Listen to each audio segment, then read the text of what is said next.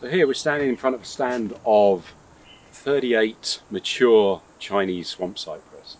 Now, it was only very recently that we realised that this stand is a wild stand, and that's of incredible conservation importance because this, although it was once a very, very common and widespread tree species all across southern China into Indochina, it's now considered by the IUCN as critically endangered in the world, and that's basically the highest risk category of any plant or animal.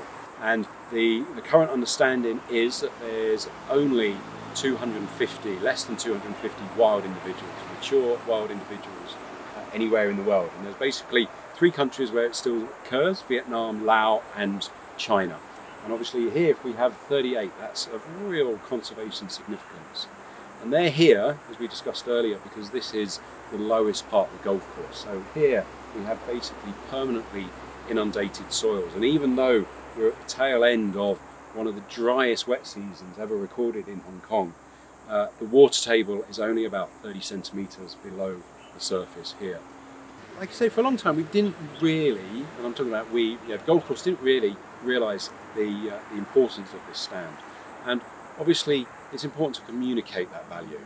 And previously they were kind of hidden in plain sight, that you couldn't see them. The best way to see them was to walk all the way out onto the golf course and look back. But with this walkway that was built over the dry season, we can now bring people in, they can come up, see them up close. I mean, our nearest swamp cypress is mature individual is just here, and there are literally seedlings a metre away down here.